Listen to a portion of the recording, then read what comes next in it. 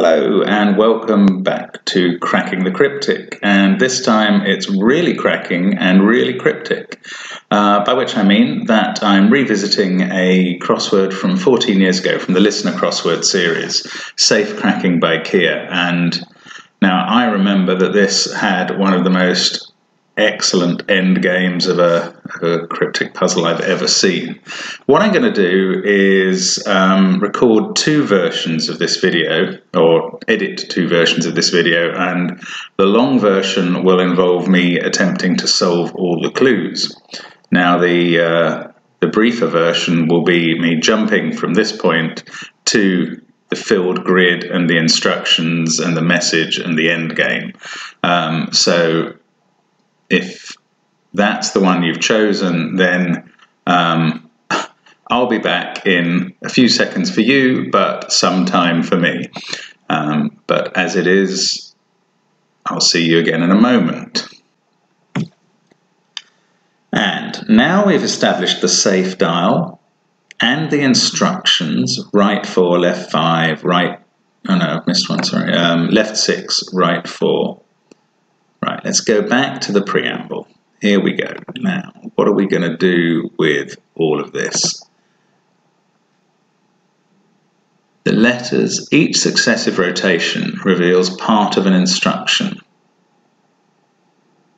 So rotations to be applied to the dial after the grid is initially filled. Okay, so if we turn the whole dial to the left, assuming that means the top moves to the left, I suppose it could mean the bottom moves to the left, which would be clockwise, but I think left means the top moves to the left. So we'll move all the letters to the left 6 places. Let's try that. G will go 1, 2. Let's just try and memorize. So it's Cassitingod. Or maybe I'll start with the D. Decassiting odd.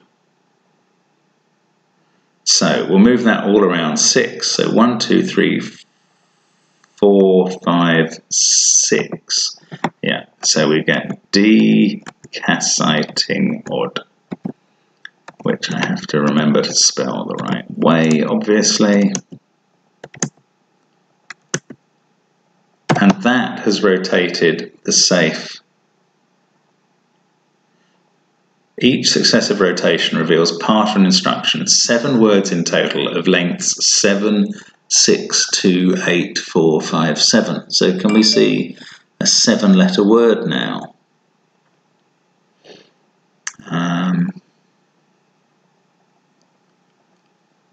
I would think, given that we're turning letters that are mostly on the diagonals, surely the word that we would be finding would be in a straight line. Maybe.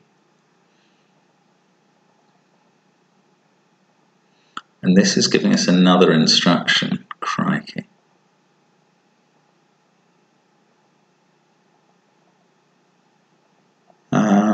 Still looking. No, I'm looking at diagonals now as well.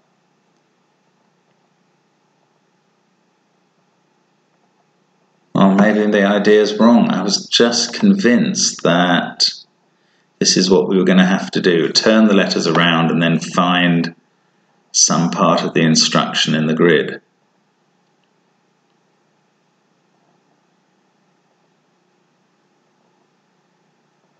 But I'm not seeing it yet.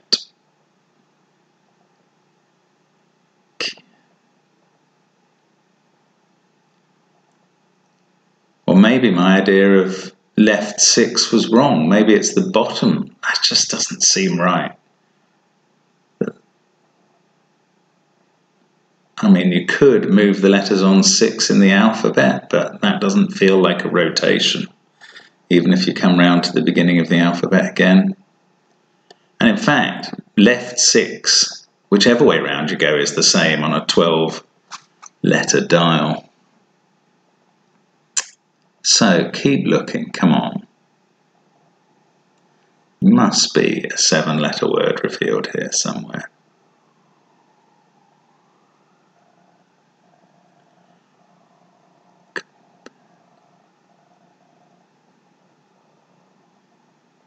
and it must use these. Oh, stricit, afdisia,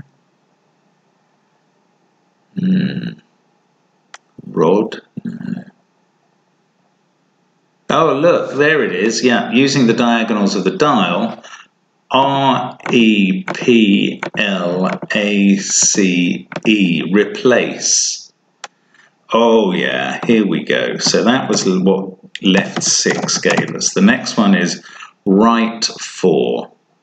So let's move it from decasseting odd right. So we're going clockwise now. 1, 2, 3, 4. Decasseting odd. Let's try it. A-C-I-T-I-N-G-O-D. That's turned the dial 4 to the right. Now we had replace before, and that's become replity. That's no use. But look at this one. This bit of the dial has string of. That's the 6 too. Replace string of. Oh, that's clever.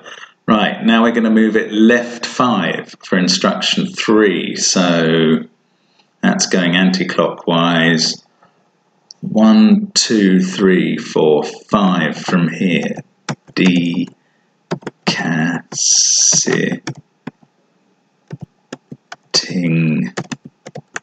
odd. Right, that's the instruction completed. Replace string of, and we want an 8-letter word now. Tin. Keep using these diagonals, perhaps. No. Oh, look, from here, from the D of 31, diamonds. Oh, there's an 8-letter word suddenly appearing. I mean, you can't imagine how the compiler has constructed this. Replace string of diamonds. Now, what's the next instruction? Write 2. And we've got 4, 5, 7 still to go. 2 moves left. Okay, so write 2, that's not so hard. That's going this way round. We'll start here then with deca. Oh no, that's a C. A-C-I-T-I-N-G-O-D, right? And we want 4, 5 now. Stratifano.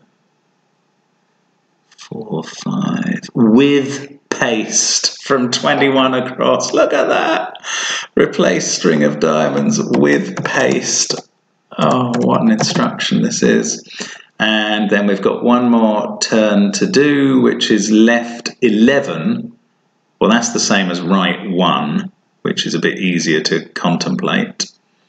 Right is that way around. So that starts us here with D, C, A, C, I, T, I, N, G, O, D.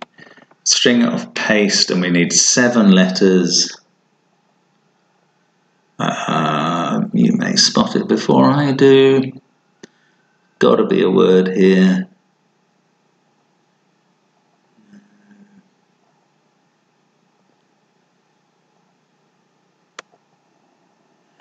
Oh, don't say I've gone wrong suddenly at the last moment. Casp note. Replace string of diamonds with paste. What would it be?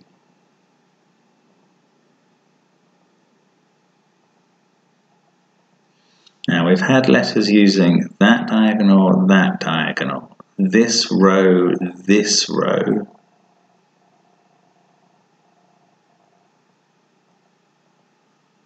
Oh, come on, there must be a 7-letter word here somewhere. Left 11 has to be the same as right 1, because left 12 would bring them all back to where they were.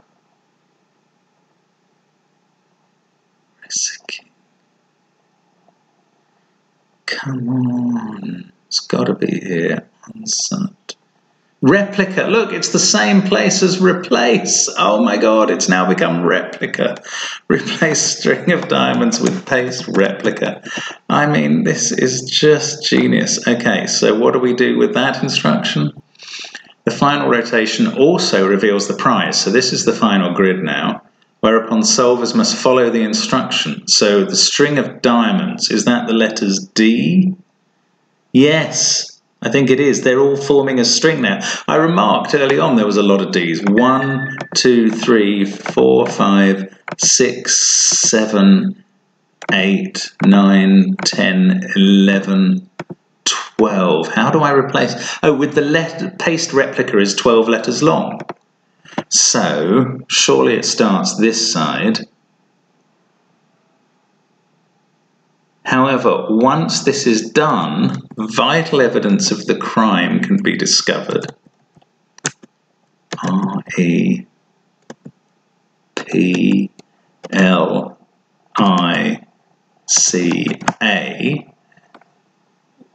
What vital evidence can be discovered now?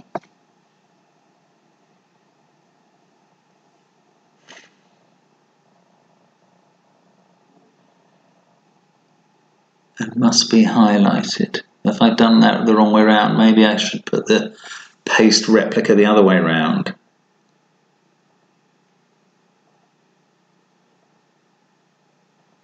Oh, yeah. I can see what it's going to do, actually.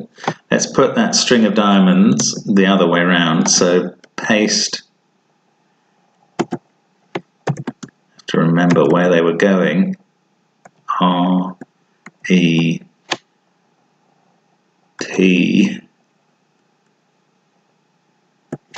That's it. L-I-C-A. We put the paste replica that way round, and I'll highlight it in a moment. And look what we've got. Oh my God, look at this. Starting from the F here, finger, and then prints below it. And that needs to be highlighted for the solution. So first of all, I'll show you I'll put back the string of diamonds. Like there were all these D's in the grid. So there was this string of D's in the grid. And once we'd done the rotations of the dials the right number of times, these D's were all connected. There are one or two other D's in the grid. Well, there's one over here, but it's not connected. So this is the string of diamonds. Remember, D in crosswords can be an abbreviation for diamonds from the suit in the playing cards. So once we replace that string of diamonds with the word paste replica, which is what we've been told to do in a way, then we can suddenly see the phrase, oh sorry, that was an N there. In fact, sorry, I got the diamond wrong here. The string of diamonds had the D up here. That was part of acidified, wasn't it, originally? And this one is not highlighted. So paste replica went in there, and now we can see fingerprints. And in the final grid, we would highlight those in a different color. I mean, what an astonishing construction to make a grid full of real words with one letter missing from each one. But the letters all contribute to this message. You turn this 12-letter dial 5 times, revealing these different words each time. In one case, the words are in the same place. Replace becomes replica. And that gives you this string of diamonds, which you then are now told to replace with a paste replica. And when you put that in, you find fingerprints. It's just, I don't know, words fail me. What a puzzle that is. I love it. So I hope you enjoyed watching that with me, either in the long or short version. And, you know, respect to Kia for creating that. No surprise that crossword solvers love that, because it involves cracking something like a code, following a complex instruction, and achieving an amazing finish to a puzzle. And also no surprise that that won the Puzzle of the Year in the listener year, which was the only year a puzzle of mine came second, and I don't begrudge it for a moment, because my puzzle was okay, but it was nothing compared to this. What a brilliant puzzle. I do know Keir, it's Roger Phillips, he's a great guy, but he's an unbelievable compiler. Thanks very much for watching. Hope to see you again sometime on Cracking the Cryptic.